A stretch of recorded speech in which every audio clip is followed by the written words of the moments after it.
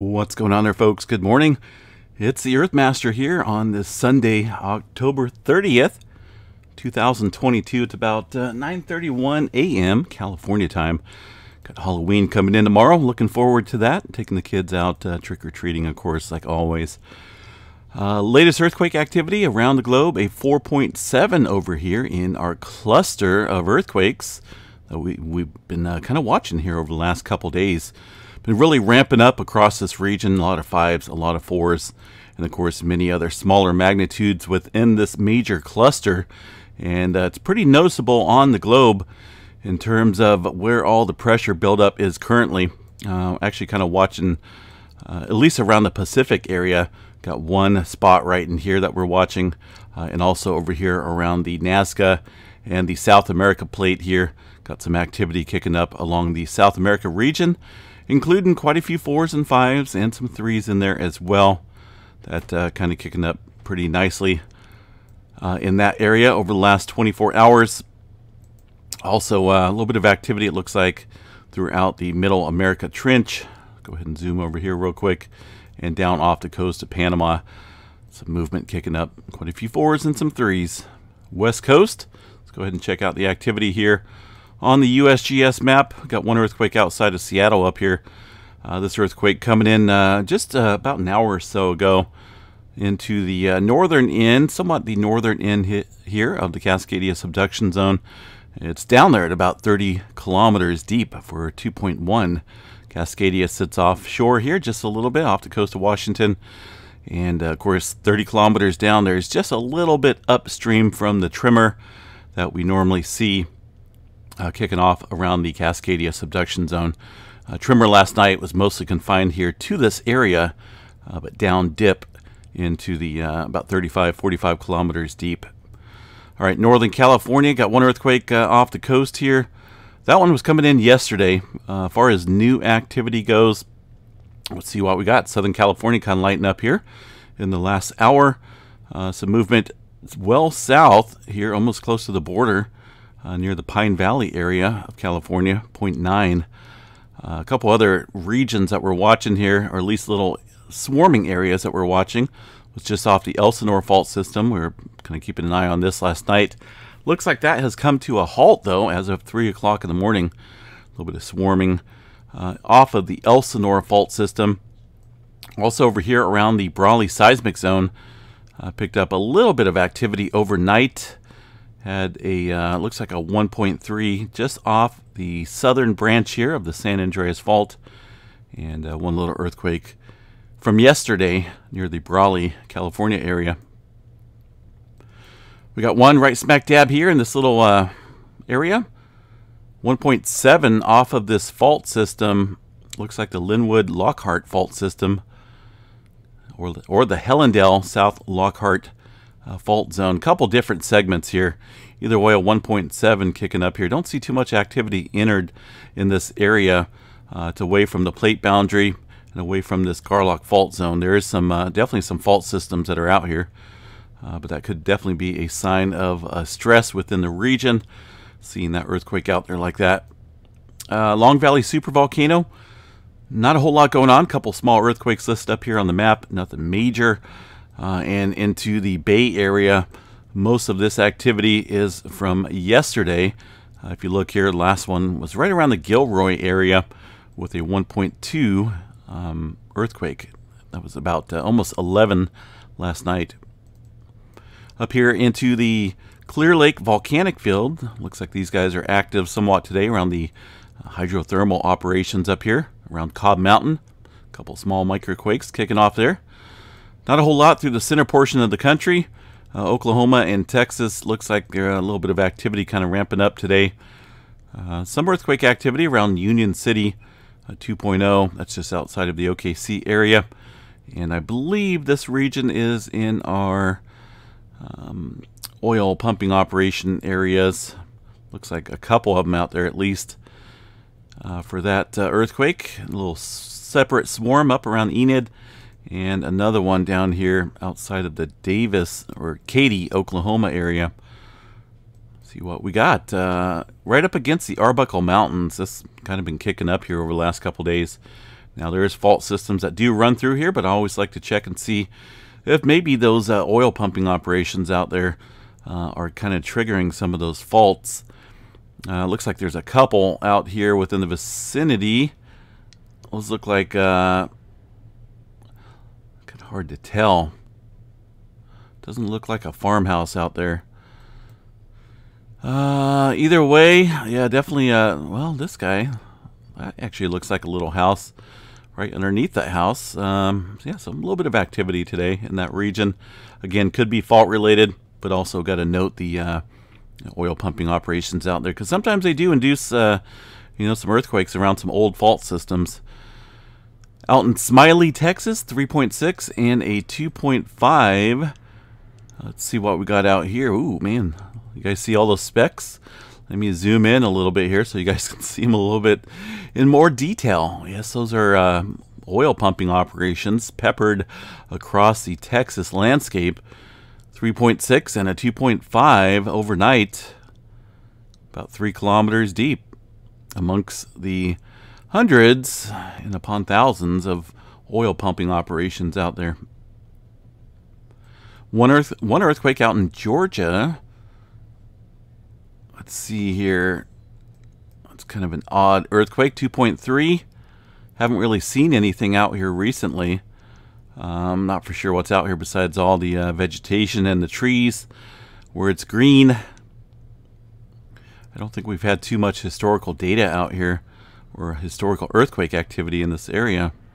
Looking at the map, doesn't show anything above 4.0 historically. And let's see what we got for the last week or so in this area. Oops, clicked the wrong one. Where am I?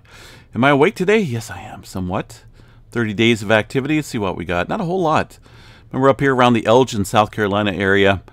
And just outside of the Elgin region, we have been seeing earthquake swarms earlier this year. But it seems like the past 2 months or so, maybe past 3 months, it has been awfully quiet in swarming activity around that region. It seems like it comes and goes. Right now, it's not very active in that area. But a 2.3 out there in Georgia, I'm sure just a little odd. As far as the U.S. hazard goes, it is kind of within that fault zone over here. Kind of puts it in a somewhat of a little hazard of seismic risk. So definitely some fault systems out there. Let's see what else we got. South America region, I believe. Looks like we had one more earthquake this morning. 4.6, kind of inland and down dip into the Peru-Chile Trench, 145 kilometers deep for that 4.6. Watching a pretty good cluster of earthquake movement, as we noted there on the Earthquake 3D program for this area. Things are kind of look like they're working its way down south here a little bit towards Chile, and definitely could be a spot for some larger earthquake activity here soon with that type of setup. Definitely quite a bit over here around the Indonesia area, Papua New Guinea as well, all showing some obvious signs, including another one that just popped up here. Looks like outside the band of sea, 138 kilometers deep for this earthquake here. Things kind of kicking up today. See what we got for the big island of Hawaii. Let's close that out here. See if we got any noticeable changes. Not a whole lot. Still just seeing couple small earthquakes out here in the area, although 13 earthquakes on the big island over the last 24 hours, not that big of a deal. Only a couple this morning, it looks like. 2.4, the latest quake near Pahala at 33.2 kilometers deep. Still watching that, though, pretty closely, Mauna Loa. The Alaska area, a little activity again through the Cook Inlet. Our typical regions that see swarms and earthquake activity along this plate boundary. Not a whole lot of change or any significant movement. There's that little spot here along the Aleutian Trench we were watching yesterday. Looks like haven't really seen anything overnight. Last earthquake was yesterday afternoon. 3.3 for that area. Kuro-Kamchatka Trench, the quiet player right now, but obviously we've been talking about this for a little while. Japan Trench, Kuro-Kamchatka Trench are possibly producing a pretty good sized quake. slip rate is incredibly high along this area of the Pacific Ring of Fire, and it's been a little while since we've seen any sufficient earthquake activity here for the Kuril-Kamchatka Trench. Up around the India area and the Himalayas near Nepal, that activity coming in yesterday. See if we got any recent movement. Looks like a couple earthquakes there in Afghanistan, one over around the eastern India area. Afghanistan one up in the mountains, 168 kilometers deep. And over here around the Mediterranean, looks like we got one 4.2 around the Greece area. That one kicking off early this morning, about 1:49 a.m. my time.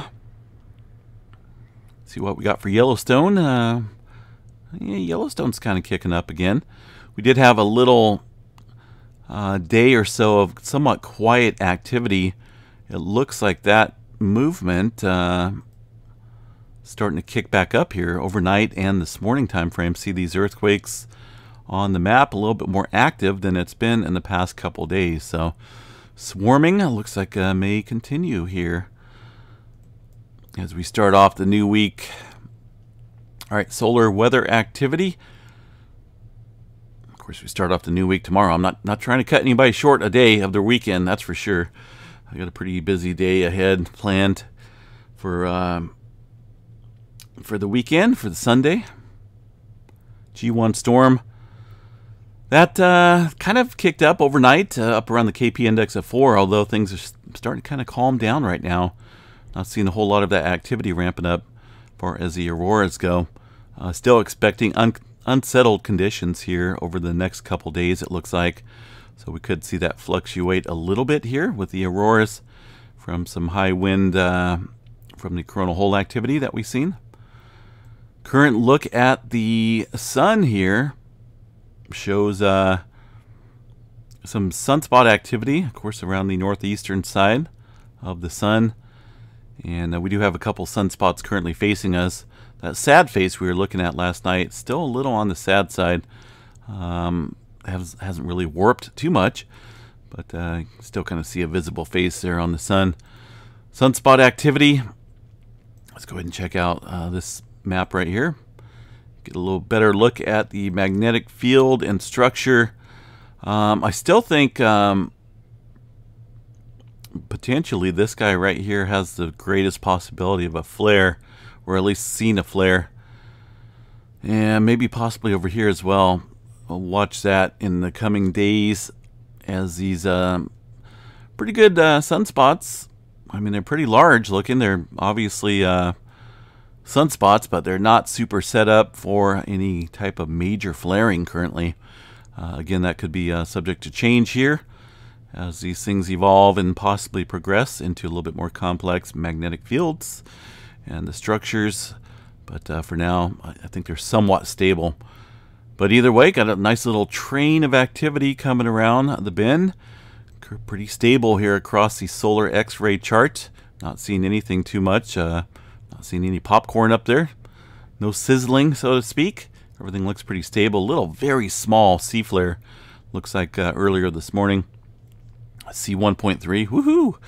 But other than that, things are kind of green here on the board. 50% chance of a C flare. 5% chance for an M flare. And less than that for the other categories. We'll definitely watch it, see how it plays out. All right, folks. Be prepared. Stay safe out there.